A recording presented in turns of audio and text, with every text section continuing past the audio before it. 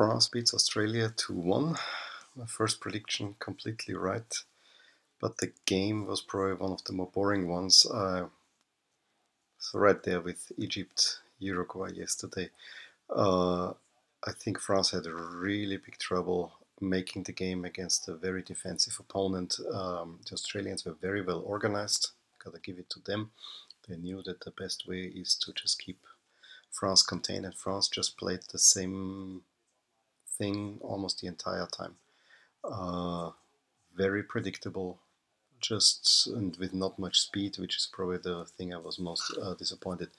But then I actually think they couldn't build some speed because Australia was just back there, hanging there, defending, and they did so very well.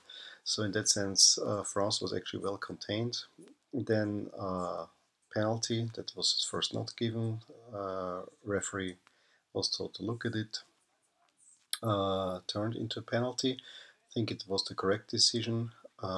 Then another penalty 4 minutes later, right at the moment when I thought that, well, France should have more space now, maybe it will get a little bit more exciting, but then, okay, 1-1, and the game remained the same, and it took this strike from Pogba, actually I think the second real chance that France had to make the goal, and it was by the thinnest of margins. I think if that ball hits just a little bit differently, it will not count as a goal. But again, we saw VAR, we saw goal line technology. So in that sense, this was a historic game. It ended 2-1. Not that I'm surprised. I really would like to see France against a more offensive-minded opponent. I think you cannot say much of how well they will do if they just play a defensive opponent, which they probably will in 2 more games, although I think Peru will take the game to them, and then we'll see what Denmark will do. My biggest disappointment, however, was that France didn't play in Red Sox. Call me crazy, but this almost ruined the game from the beginning for me. I don't understand it. It would have been such a nice color matchup, probably my favorite one so far.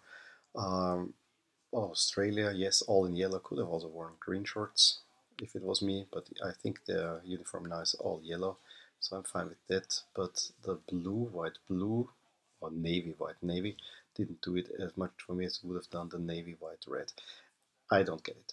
I honestly don't get it, why they had to do this. I think it's again the FIFA kit police, maybe because of the clash with the goalkeeper, the French goalkeeper, I have to say, which was wearing a red uniform there.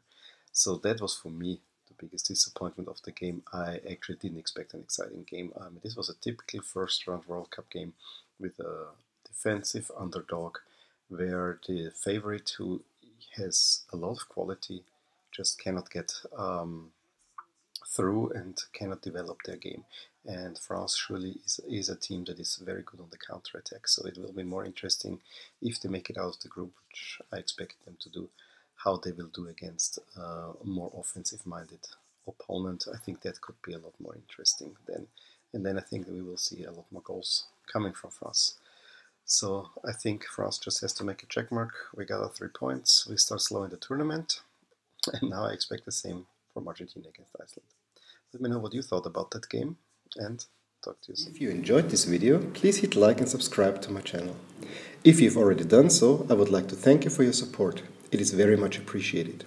Also, check out the accompanying blog at the link provided in the description below and at the end of this video. Thank you for watching, and until next time.